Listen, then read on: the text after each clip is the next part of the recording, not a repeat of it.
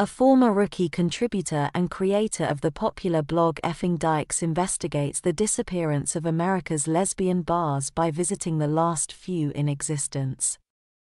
Lesbian bars have always been treasured safe spaces for their customers, havens that provide not only a good time, a stiff drink, and an ideal place to debut a brand new septum piercing, but a sense of belonging, a shelter from societal alienation and outright persecution.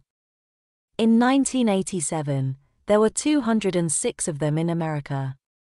Today, however, only a couple dozen lesbian bars are still open for business. How and why did this happen? What has been lost by such a decline? Has anything been gained? What, if any, are the downsides when marginalized communities become more accepted and mainstream? In Moby Dyke, Krista Burton attempts to answer these questions firsthand, venturing on an epic cross-country pilgrimage to the last few remaining dyke bars.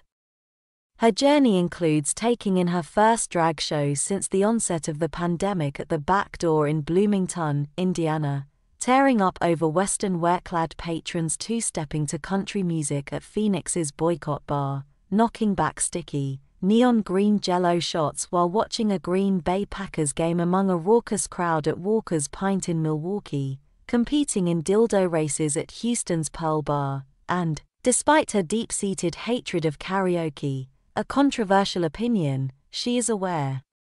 Joining a group serenade at Nashville's Lipstick Lounge and enjoying the dreaded pastime for the first time in her life. While Burton sets out on the excursion to assess the current state of lesbian bars, she also winds up examining her own personal journey, from coming out to her Mormon parents to recently marrying her husband, a trans man whose presence on part of the trip underscores the important conversation about who precisely is welcome in certain queer spaces, and how they and their occupants continue to evolve. Moby Dyke is an insightful and hilarious travelogue that celebrates the kind of community that can only be found in windowless rooms soundtracked by Britney Spears' heavy playlists and illuminated by overhead holiday lights no matter the time of year.